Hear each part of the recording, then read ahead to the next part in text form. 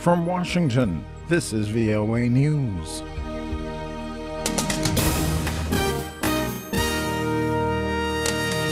The World Health Organization is moving past the death of Ebola educators from the UN. Most countries should join the fight against the Islamic State group. I'm Vincent Bruce reporting from Washington. The World Health Organization says it will not be deterred in its efforts to combat Ebola in Guinea and other West African countries by the killing of a team of educators trying to raise awareness of the disease in a village in Guinea. The educators were reportedly killed by villagers in the town of Wome. Villagers fearful of the disease and suspicious of official efforts to combat it.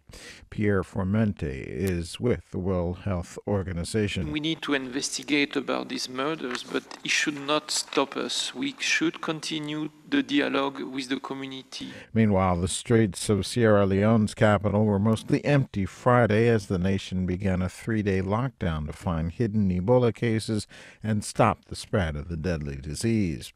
The United Nations Security Council Friday condemned the group, calling itself the Islamic State, and called for greater international support for the Iraqi government to counteract militants. All 15 council members approved the statement at a meeting chaired by U.S. Secretary of State John Kerry. In Thursday's referendum, Scotland voted against breaking away from the United Kingdom and becoming independent. Henry Ridgwell with a report. For the UK government in London, a moment of relief. Prime Minister David Cameron reiterated his pledge to give Scotland more powers. Alex Salmond, leader of the Yes campaign, we lost the referendum vote, later announced his resignation as Scotland's First Minister to take effect in November.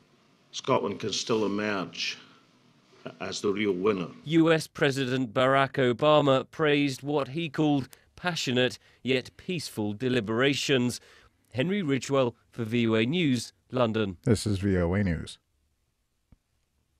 Prominent members of Nigeria's ruling People's Democratic Party unanimously endorsed incumbent President Goodluck Jonathan to be the group's candidate in February's presidential election. That's according to the secretary of the party's board of trustees. Pope Francis will travel to Albania on Sunday, despite a recent warning from Iraq's ambassador to the Holy See that the pontiff could be targeted there by Islamic State jihadists. Francis has said he wants to visit Albania to highlight the rebirth of the Christianity that was brutally abolished during communist rule. The Roman Catholic Church leader has said that Albania is an example where Catholics, Orthodox Christians, and Muslims are working together to govern the country.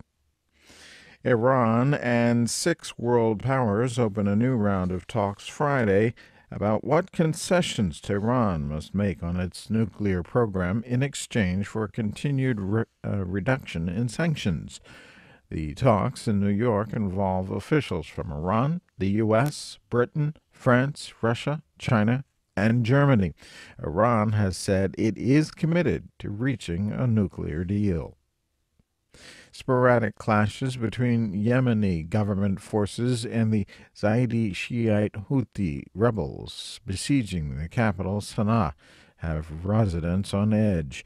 Rebel advances in several places prompted the closure of the capital's main airport, and most phone and internet service was cut. Edward Uranian reports for VOA from Cairo. Houthi rebels attacked Yemeni government forces in parts of the capital Sana'a Friday, paralyzing traffic and forcing residents to remain indoors for hours. Hakim al-Masmari, editor-in-chief of the Yemen Post newspaper, says the situation is tense and that all aspects of life are now being disrupted. Sana'a International Airport has been closed down. Phone lines have been closed down. Internet service has been closed down. United Nations Special Envoy Jamal Ben Omar says he is continuing his mediation effort with the rebels and that he is hopeful for an eventual agreement. Edward Uranian for VOA News, Cairo. United Nations Chief Ban Ki-moon is demanding an end to attacks on UN peacekeepers in northern Mali after a bomb blast killed 5 peacekeepers on Thursday. The Secretary General said he's outraged by the roadside bomb attack in the Kidal region. The father of a British rapper suspected of beheading an American journalist pleaded guilty in a U.S. court on Friday to planning the 1998 bombings of 2 embassies in Africa that killed hundreds of people. Abdel-Bari admitted to a New York judge that he collaborated with Osama bin Laden and others to blow up the U.S. diplomatic missions in Kenya and Tanzania. The blast killed 224 people. I'm Vincent Bruce in Washington. That's the latest world news from VOA.